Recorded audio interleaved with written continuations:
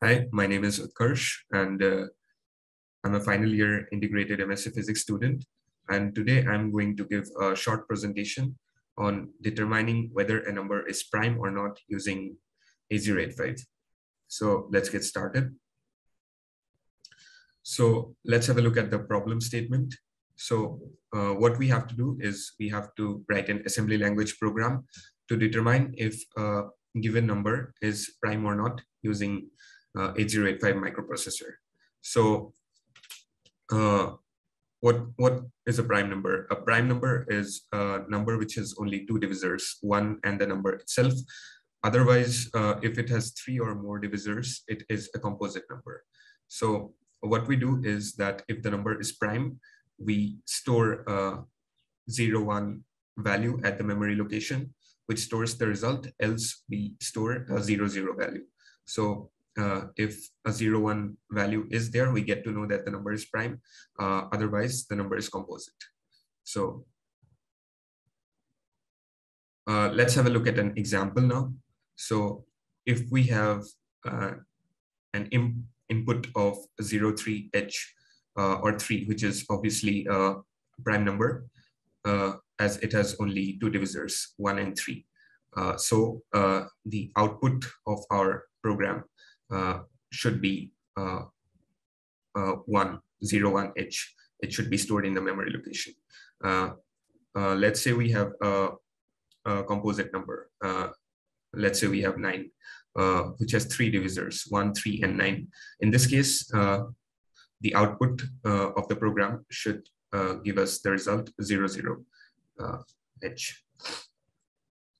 So now let's have a look at the algorithm of how it works. So first we take any given number as input, whatever we want to check the number as prime or not. Then we run a loop from I equals n to 1. And for each iteration, we check if I divides n completely or not. If it does, then I is n's divisor. And then we keep a count of the total number of divisors of n. And if the count of divisors is only 2, then the number is prime. Otherwise, we can say that the number is composite.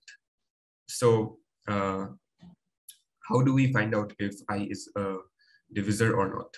So for this, we keep subtracting I from the dividend till the dividend either becomes 0 or less than 0.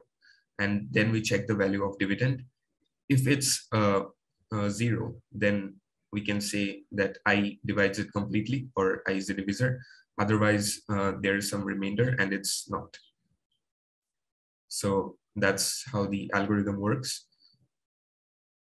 Now we take a look at the steps at how the algorithm works in GNU Simulator 8085.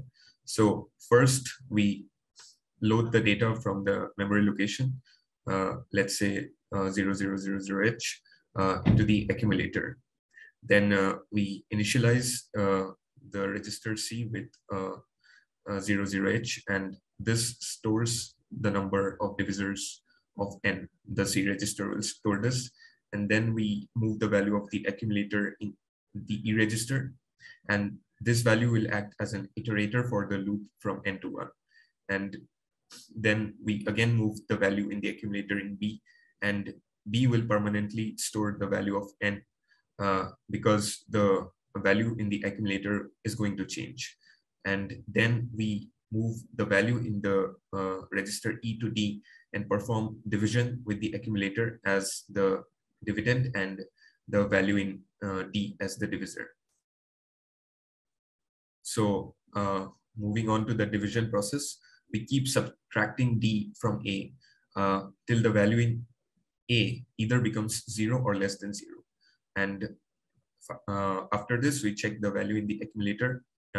If we find that it's equal to 0, we increment the count of divisors by incrementing the value in C by 1 as the register C stores the count of divisors.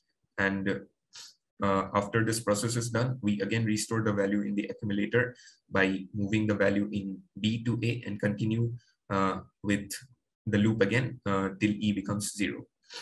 And now we move the number of divisors from C to A and check if it's equal to 2 or not.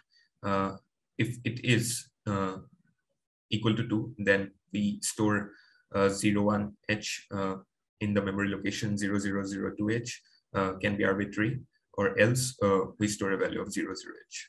And our final result is stored in the memory location 0002. So those are the steps for the algorithm. Let's have a look at the actual code.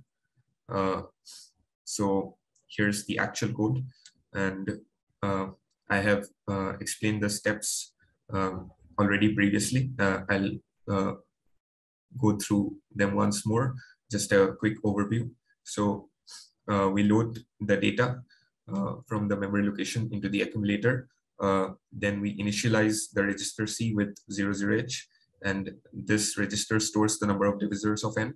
And then we move the value of accumulator in E, and this will act as an iterator for the loop from n to 1. And we move the value of in the accumulator to B, and B will store the value of n, and then we move the value in E to D and perform division with the accumulator as the dividend and this value in D as the divisor. And then we go through the division process as I had explained earlier. We keep subtracting D from A till we get a 0 or less than 0 value in A, and we check the value in A thereafter. If it's equal to 0, we increment the count of divisors by 1, and then we restore the value of the accumulator by moving the value in B to A and continue with the loop till E becomes 0.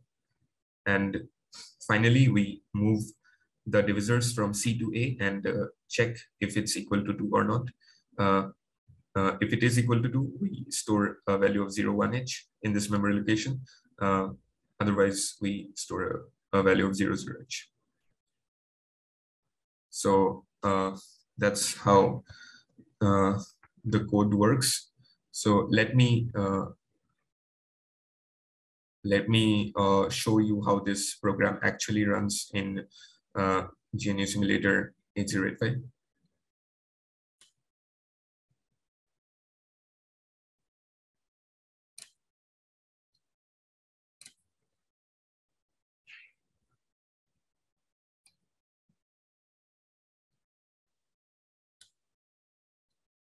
So as you can see, here is the program, the exact similar program as shown in the slides. And let's say I want to check whether 3 is a prime number or not. So I input 03H here, and I assemble the program, and finally I execute the program. So as you can see, in the memory location 0002, it gives me a value of 1, which means that 3 is a prime number, as explained in the algorithm earlier. Let's say I want to check whether 4 is a prime number or not. So I input the value of 4 here, and again assemble and execute the program. So now you can see that the value changes to 0, which means that 4 is not a prime number, which obviously it is not, as it has got more than 2 factors. So we can see that our program runs successfully. So that's the end of the presentation. Thank you.